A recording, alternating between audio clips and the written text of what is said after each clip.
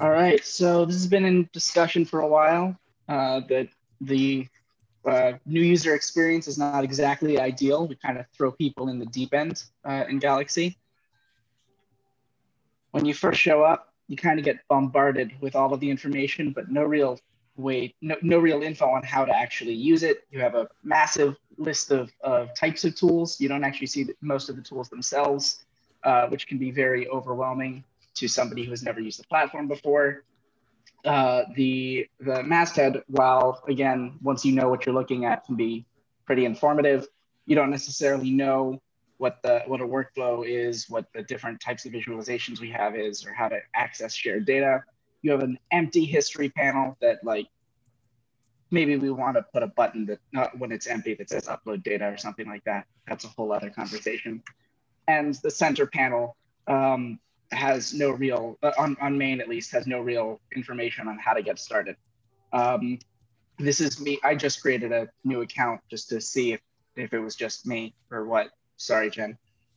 Um, but to that end, there has been discussion on how to revamp the user's first experience to get them into Galaxy faster, let them know how to use it more easily, and also as a more involved, like how to use Galaxy if you've been using it for a while, but you don't quite remember something and you don't want to jump over to training. So priorities for new user. Provide an optional tutorial that you can easily exit on the start of a new account to very easily differentiate any server for what you can do and what it specializes in very rapidly. Make it in-depth enough to easily get started, but not enough that a user has to spend an hour and a half getting to know every facet of Galaxy. Uh, Anything more in-depth needs to go to training. And it needs to be really easily modifiable so that we can quickly add in new things on new releases as they come up or on different servers, make those really easy to make. So this is what we have now. We have built in kind of three levels of welcome. So you have the main one, which is this is what you would see on your first login. Obviously, this can like the images can be shifted out, but the most basic version focuses on data, tools, and workflow. Within each of these, you have subtopics, each of which leads eventually to a slideshow, which I can show in a moment. But a user can navigate through this very easily and learn on any aspect they have not yet had the experience with a workflow that they can, with a slideshow that they can quickly and easily parse through that has text and images that they can skip around and look things up in very easily. The most default version, as I said, is data, tools, and workflows. The data has topics on upload, remote retrieval, sharing, and data and metadata modification. Tools, intro to the standard tool form and visualization tools. I haven't made one for ITs quite yet. And workflows is how to extract from a previously run analysis, how to import remotely, and how to share. So the actual mechanism for this is pretty basic. It is the standard one pulls an NPM package that contains a bunch of images and a couple JSON files that it knits together and imports into as a single JSON object and serves on the welcome page. You can change this, however, with a new variable in the Galaxy YAML file, which is welcome directory.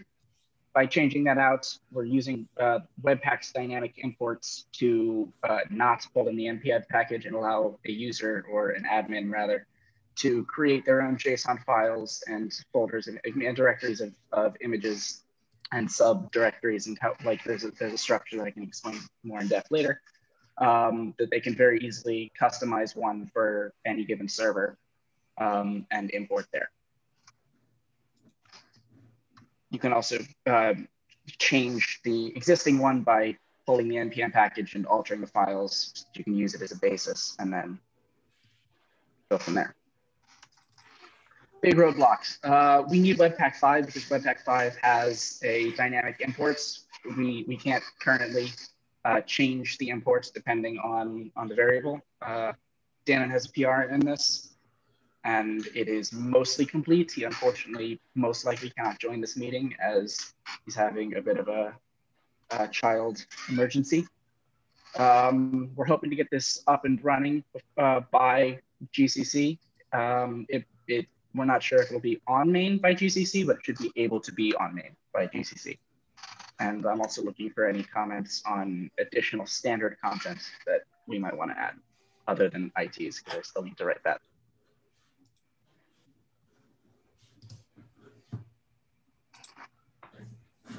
This default node package with the default contents, is that going to be, presumably that's going to be managed via GitHub in a new repository? Yes, I have one that I'm using right now, but once it's up and running, I'm going to fork it and just hand it over to Dan on Galaxy. Okay. And so we'll just need to make sure that the version of that package that's pinned with a Galaxy version sort of matches the version of Galaxy. Yeah, it is. The main reason is because it will massively increase upload times if the user has to has to pull the images every time. It's not a massive file system, like number of files, but it is a large group of images, and that can be a bit of a slowdown on startup otherwise. Yeah, no, we're not deploying via Webpack. Ideally, the whole app would be this way, right? Ideally, we could.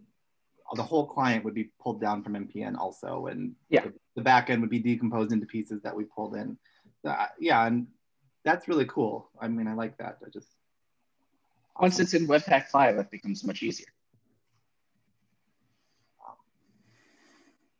Awesome. Do you know if the training people have looked at it? Do you think training should be part of the default content? So we already have the link out on the masthead to training that exists, a little cap icon. I think that training definitely, I think it's probably a good idea to add a link underneath for the primary welcome page that just says for more in-depth tutorials, go to training. I think that's probably a valuable thing. Also, this is accessible at any time from the help dropdown, by the way. It would be nice to see how closely we can get that integration. So for example, you can launch the training materials on Galaxy instances that have been set up with that proxy configuration so that you can click the buttons in the training and fill out the form. So it'd be good to make sure that we maintain that nice integration.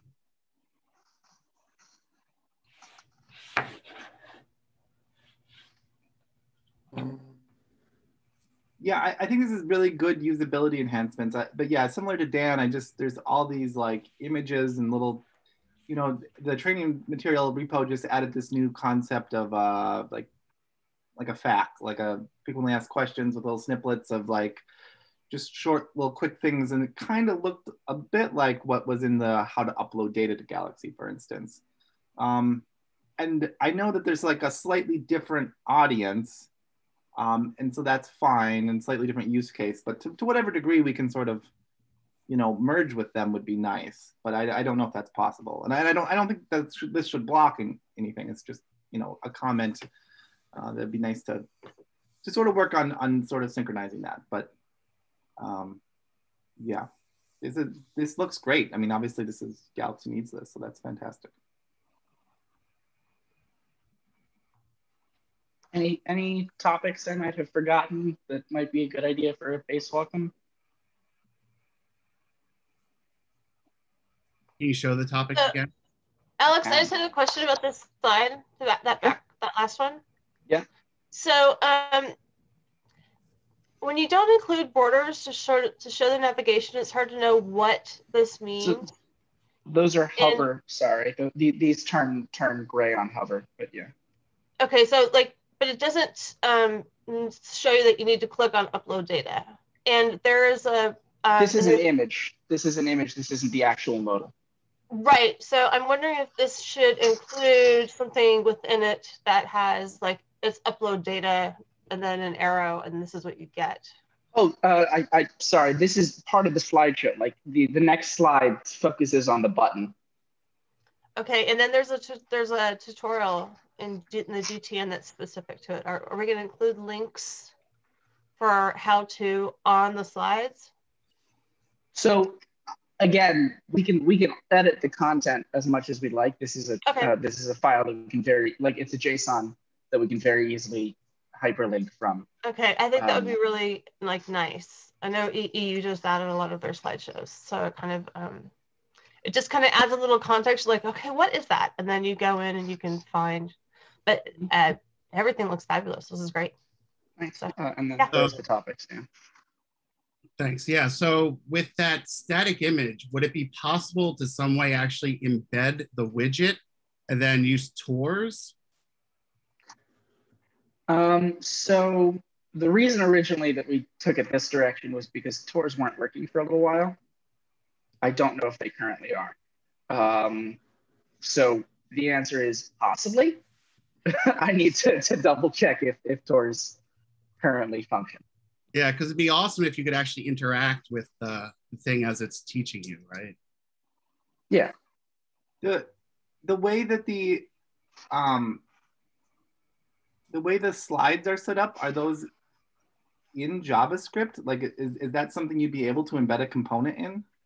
They're done via Vue serving a JSON object. So I don't know that it, the way it's written right now that it would be able to. It's just showing it. It's part of a Bootstrap Vue slide. Hey Alex, I called in from my phone. Sorry, I'm a little late. Yeah, so we could totally do that and embed actual components. The problem is going to be the mounting and context available. So if you wanted to embed like an upload modal or something like that and have it pop up automatically, we'd have to think about how it actually gets strapped in, given the configurability of the component here. In other words, so if usegalaxy.org wanted a tutorial with an upload component and .eu did not, how is that specified in the extra bundle that gets built for this thing? You have a YAML configuration, or what's that? A YAML configuration or something? Well, so it's a JSON blob, but where do you actually specify that? So in COVID-19, I use galaxy.org for embedding components in Markdown. There's like a library that handles it and plugs it all in and all that. It might be, I'm not sure how easy it'll be to make that embeddable from that end. I think we can do it though. Yeah, I mean, this is awesome. So it sounds like a lot of work. So make sure you have something for GCC if that's what you're aiming for. Yes, that's exactly it. First pass is static. I think we make the first pass do that static. Yeah. Also, just a quick note about the tours. They are currently non-functional. I've been working with Helena a little bit just to, there's a PR open on the training materials GitHub repository. We're investigating how difficult it would be to get them functional again. There's been some changes in the UIs. The CSS selectors mainly have changed, so they don't really work anymore. And we're taking a look to see how much effort would be to get them in line, in sync with the UI again. And feel free to change whatever plugin or backend library is being used for that too, right? I don't think we're. Yeah, so there's an open PR on Galaxy for swapping that from Bootstrap Tour to Bootstrap Tourist, which is, so Bootstrap Tour got abandoned a couple of years ago. And I think incompatibility with that, and it's either jQuery or something, is what's causing a lot of the issues right now. So there's a tourist PR open that should fix up most of that. This happened with the Bootstrap 4 swap.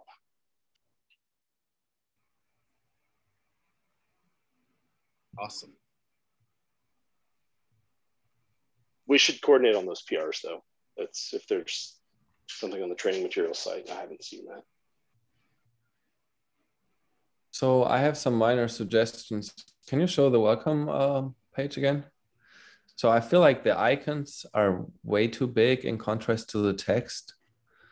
Maybe that's just me, but No, it's not just you. We talked about it when we initially discussed it about 2 months ago. I agree. All right, cool. It should be like data, tools, and then workflows, right? It just should be more balanced. It's CSS. I can switch it out pretty easily. Right. And then if you can show, so I would suggest for the right and the next one where you have the slides. Mm-hmm. So since these are images, I would suggest that it might lead to confusion, because in some cases we just, like, our tool form also has no background. And so you can't really distinguish visually if you can click on it or not. So I would suggest to put the slides maybe in a box and with a light gray background or something, so that it's kind of differentiated from our regular components. I think that would help, just like the whole thing in a small box and like rounded, and then with a slight gray background. And the return button, but these are minor things, one can talk later about it, I would probably put to the upper right, left. But that's right. Yeah. So because we had the issues with big screens, that that the return button would be then at the bottom, it's just like some disbalance, but the upper left, right would probably be good. But here, yeah, as I said, like one round box and then the whole thing in there, then one would see that it's kind of not clickable. That should be docked at the bottom, if I remember. But it is. That is currently pinned at the bottom. Yep. Mostly because otherwise it moved along with the size of the images, and I spent multiple hours trying to get that to not happen. Okay. But yeah, this is great. Of course, this will improve definitely the first arrival for new users on the page. I'm also using the Font Awesome stuff, as you can tell, but like that's not strictly necessary if people have preferred images to represent any given thing. I'm totally cool to use those too. Yeah, it's first pass, right? If we have nice sort of professional graphics mocked up for tools, workflows, data, that kind of thing, that'd be amazing.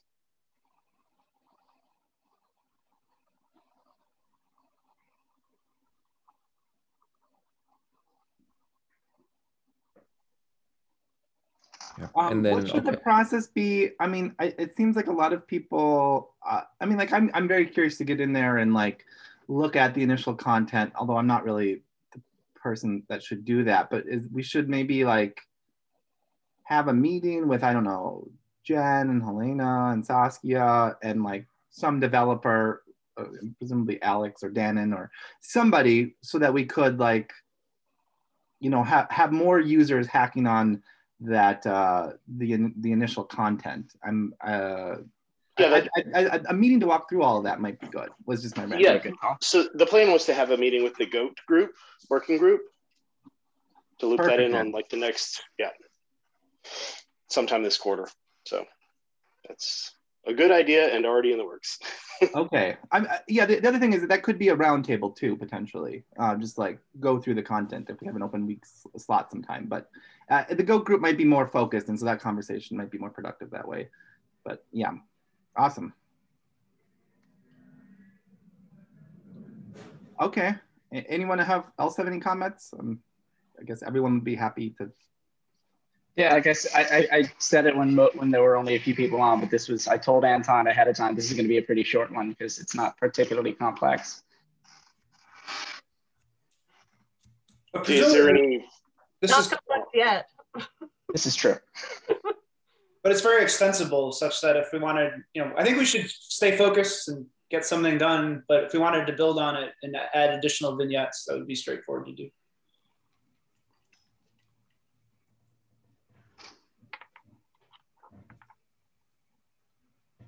I had hoped Jeremy would be here because he was the one most excited about this from the last few times.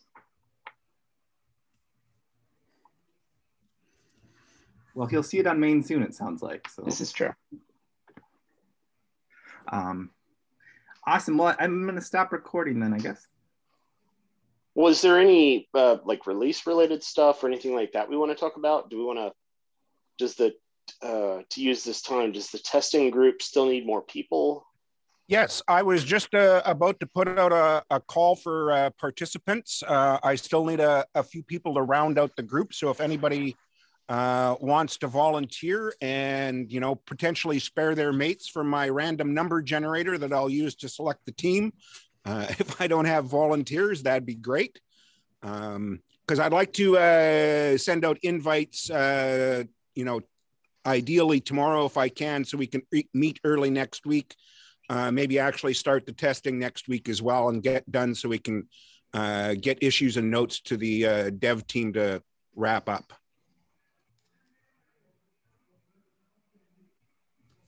You know, also it's a small release, so you know, if you do it now, it will be less work the next time around. Yeah, exactly. So if you volunteer for this one, it's an easy release. There's only a few issues to test out. You'll get off easy, whereas next time, you know, might be a lot more work. So get it out of the way while it's easy. GCC feature surge. Or you can volunteer a friend.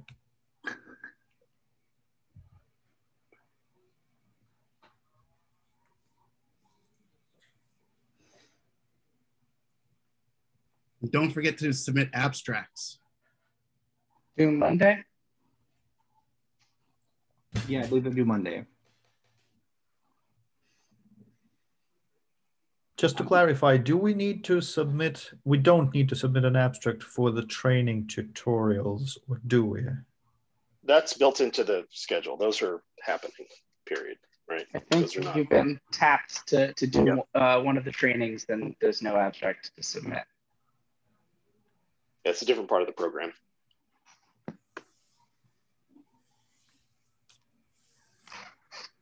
Do we have any water stand on, you know, how abstracts and registration is going?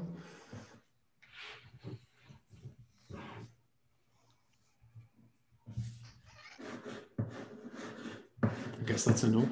I guess no Dave today, so. I have a usability question. Is it possible to download when like you have a tabular file in history and you click download, to download it with a custom extension like text or something as opposed to that? You should never download with that. But it would be the predefined one. So the one that corresponds to the data type. Okay. It's always one-to-one mapping. Yeah. I mean, if you know the special invocation, you can change the header. But it's not super convenient.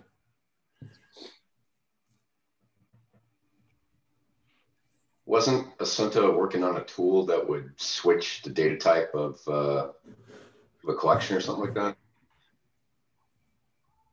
I see she's here. Yes, I'm here. It's not ready yet, but you can change the data type of a collection using the converter tools right now. That's just for like a whole collection of known with a uniform homogeneous type, right? And it's just asking about a direct file conversion from A to B or something like that, right? For just a single data set or for a collection? I think Ennis wants a single data set, right? Yeah, there's a single data set, yeah, but like just on download, not within Galaxy, not actually change the data type, just at download time, download it as a custom data type. You should be able to. I mean, like it's the same file. Yeah, the extension. Yeah, so you can. So now when you hover over it, it shows you. Not logged in, but if you hover over the download button, it says 2x something something. So I think since last release, you know, you could type in the extension you want and then you get the extension back. That's yeah. But I mean, the only time it should be dat is when it's a actual data formatted data type, right? Yeah, if it's dat, it sounds like something's going wrong. Yeah, because you define, like, if you download a BAM file, you get a .bam file. Yeah. If you don't, something's broken. All right, no, thanks. Just double checking here. I mean, one thing that in that regard is always annoying is when you download a tabular file and, you know, your setup knows what to do with TSV or with CSV, but it doesn't know what to do with .tabular, right? I mean, would it make sense to download a tabular, just a default to download on a tabular to, you know, yeah, a CSV or something? TSV, maybe better. Yeah, TSV is what I would say, but because we actually have a CSV, right? Well, we have CSV, TSV, and tabular, and the TSV is more strict. So I'm not sure it's 100% win if we change that. The TSV is more strict. I would expect TSV and CSV would be identical except for a tab instead of a comma, right? No, that is identical, and I think they use you know, just the CSV parsing in Python, but our tabular data type is not as strict, I think. Okay. That's why we have them separately, which is, yeah, we should have unified that at one point. But at this point, I don't think they're exactly the same, so it would be tricky to do it. Is it white space handling or something? I don't or remember. what's the, okay, all right. I think it is. Yeah, it's something like that. Okay. And like also, you know, the TSV and CSV parsing in Python is a bit, there are different dialects. So you have to choose a dialect, and it's you can do that stuff in the client now, though. I mean, we could very easily stream the text into a file object and manipulate it, and then, you know, as part of the, I mean, if it's something you really want and it is something that we could build specific converters for, we could look into doing it in the client. I think most of what we're talking about here, though, wouldn't be reasonable for the client to. Yeah, I mean, that's something good. We're talking about gigabytes. Yeah, it'd only be good for like simple previews. Text. Yeah. Yeah. For like previews and stuff, absolutely. But not we could for... annotate. Sorry. No. Go ahead. We could annotate data types with like a default download extension, and so we could like, yeah, that's a Galaxy extension by default. But for tabular, we could download them as TSV, and then if we had something else like, I mean, there's other places we have dots in there like raw.gz or something where we might want that to be slightly different. Yeah. So we could have a download extension on the data type or in the data type's XML file. Or a list though. Is it? I mean, so but this is the display applications 2.0 kind of thing we were talking about, right? Where you can have each data type has multiple ways to display. It's all linked in different visualizations, whether it's charts or Trackster or whatever. And then download is just a different version of that has multiple output types. Yeah. I just wanted to point out that the modern client, you can in fact stream all that data into a file object. And even if it's large, you could pass through, dump it to a link that you click on. It's the kind of thing you really can do in the client nowadays, even for big files, maybe not gigabytes, but pretty big files. It doesn't have to be all or nothing. It doesn't have to be a simple text transformation. The modern native JavaScript objects are pretty beefy. Something to think about if you really want it.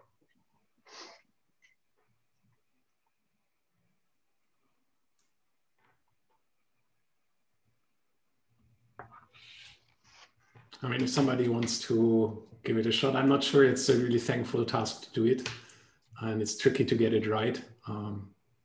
Like John's suggestion is not bad, but like what happens if a user downloads a tabular data type file, gets a TSV, uploads it back again, and then selects TSV and thinks that he can just go on because he may not be able to, right?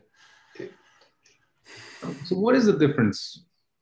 Like why do we use tab? I mean, if a tool is to output a TSV, would it display equally in Galaxy? The display, yes, but because they're not exactly the same, they don't inherit from each other. So they are not, unless the tool said I accept both, it's not necessarily working. Looking at the code, the tabular data type definition does a lot more with metadata than the TSV data type definition. So there's a difference there. I'm just saying it's tricky, right? I mean, it's not something you can do in an afternoon. I mean, I think I'm fixing tabular to download as a TSV. I mean, you're right that you would upload it and it might not strictly be a TSV. That's a weird, who is downloading files from Galaxy and re-uploading them and not sniffing? Like it's, I don't know that that's a problem, I guess is what I'm saying. You know, your TSV web browser extension or it not opening in Excel or whatever seems like the bigger problem than like upload and download sort of matching.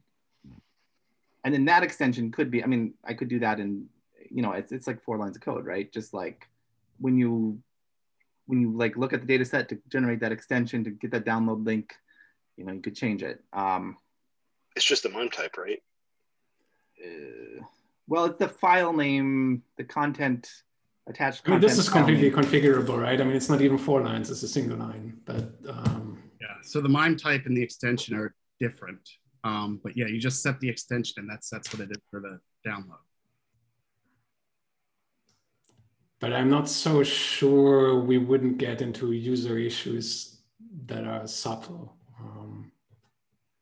But, you know, I mean, just being able to click on it and have it open in whatever thing your computer knows how to display TSV is also worth it. So I don't know. I mean, a .tabular extension is kind of worthless, right? Like that doesn't exist outside of, that's a Galaxy only concept, right? Like how is it ever useful to have that .tabular type? I don't. Yeah, you would think it would be either TSV or CSV, and then tabular is an abstract parent that can have a concrete instance. I think the TSVs need to have like a fixed number of columns, right? Also, is that, am I making that up? Whereas I don't think the Galaxy tabular type needs to have a fixed number of columns. Yeah, I mean, the tabular data type can definitely do something like, you know, 1 column first, 2 columns second, and 15 the third, not complain about it. Tabular can be whatever we want it to be. Tabular is whatever Dan decided tabular was 15 years ago. Sorry, guys. The other problem with the CSV files is there is no real CSV standard. Everybody that writes a spreadsheet comes up with their own, how they're going to handle embedded columns or embedded quotes or whatnot. So it's CSV files are very much a moving target depending on what you want to program you're trying to load it into.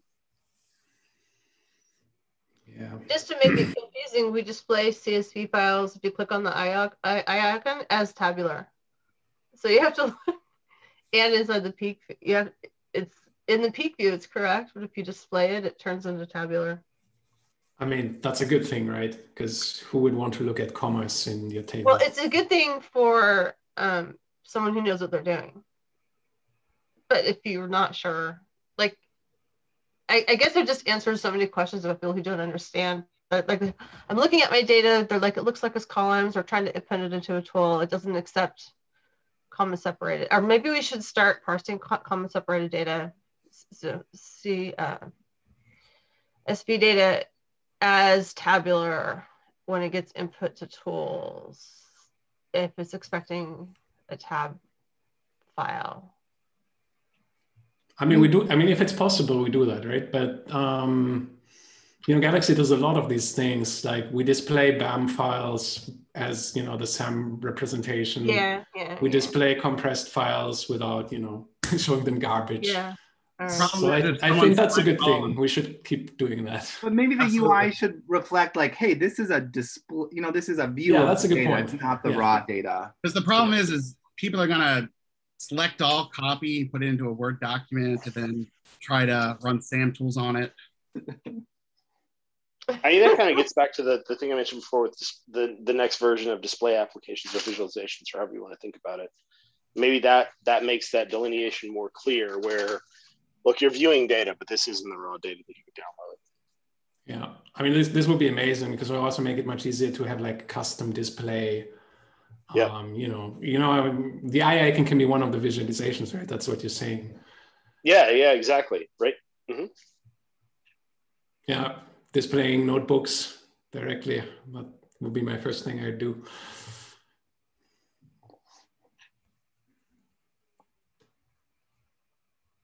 Also, we should, you know, maybe see if we want to do something about the peak, because the peak is now stored as HTML, and it's, in most cases, we don't actually store HTML in the peak in the database. So we actually either have like tabular, or we have, I don't know, CSV, or we have JSON. I don't know, maybe that's something we can think about, that, you know, that's not super hard to like have the data type declare what that content is, and then the client render it appropriately. Yeah, I'd love to do what I just described for the peak. I don't like passing HTML back and forth over the API either. It would be good if we could do exactly what you just said. If I could feed it into a file object and then render it in some kind of preview, you know, on the client, where that's where the client rendering should happen, right? Yeah, that's exactly what was pushed for in a recent PR. We should totally do it. Do we sanitize that HTML? Well, it's generated on the client side, right? So it doesn't. No, I meant So the, yes, that we're putting the HTML we're putting in the database. Oh, that's I mean, we want to get away from that anyway, so that's yeah.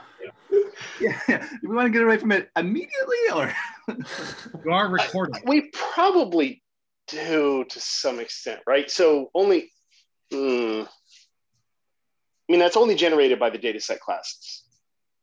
Yeah. And hopefully we haven't screwed those up. I mean, even if the peak is gone, I mean, let's put it that way. Most of the peak, you know, show peak implementations actually generate the peak if it's not there. Of course, that's terrible because it happens in the front end. In the web handler. Right. We don't want file access during that operation if we can avoid it. But, you know, we do that actually. When we have to. I am not sure we don't actually touch every file object we display when we click on the details view currently. So there's. Well, if we do, we should fix that. Yeah, we have to. That was part of the reason for having the peak accessible from the database in the first place. Might also be just when you're administrator. I don't know. I didn't check. That might be the thing. I don't know. Maybe a priority for 21. What? I don't know. The last tertile. Yeah. Well, that'll be 2201, right? Well, we will have one more starting this year, right? Yeah, after 2109. So it'll be 2201 is the next release. Yeah, as the release, yeah. Yeah. I think that's great. I'll plan anything you want for next year.